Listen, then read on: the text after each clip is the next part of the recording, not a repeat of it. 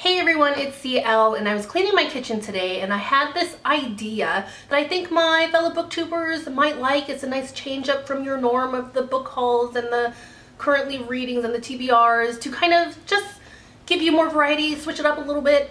And of course I will be posting those sorts of videos myself throughout next week as well. I did participate in Diversathon, so I will have a wrap-up coming up Monday or Tuesday, but this is my announcement video for a little mini series that I have come up with called Tales from the Stacks, and that is tales that I will share with you from working in a library. And when I was in college, I worked part-time at a library for 4 years, and as boring as libraries may seem on the surface, there is actually a lot of things that go on. There are a lot of things that stand out to me that kind of happen. I mean, of course, majority of the time, the library is very routine, right?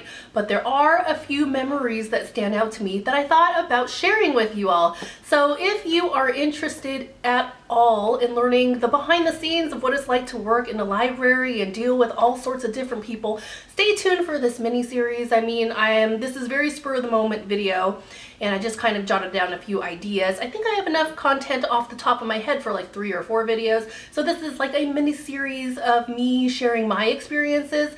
And I was not a librarian. I was one of the people that worked at the circulation desk. So the librarians had their own desk in the library, and people would really go to them if they needed more in-depth help with, like, if they're doing like research on something, they would go to the librarian to help them out and kind of direct them where to go, what they can look up, what sort of resources they could use, and that sort of thing. The librarians helped the patrons more in depth. And the circulation desk, of course, we were in charge of all the surface level things like checking out books to people. If people needed help finding something, we would help them find things. And if the printer ran out of paper, you refill the printer, that sort of things. Like very surface level things helping patrons in that sort of way. So yes, of course the library, it's a library, so there isn't anything crazy going on, but every once in a while throughout my 4 years, I did experience a few things that really stand out in my mind. So if you're interested at all of like behind the scenes and some stories about working in a library, stay tuned for the videos to come throughout next week and the following week. I will try to film them and post them as often as I can. So I hope this will be a nice break from the norm.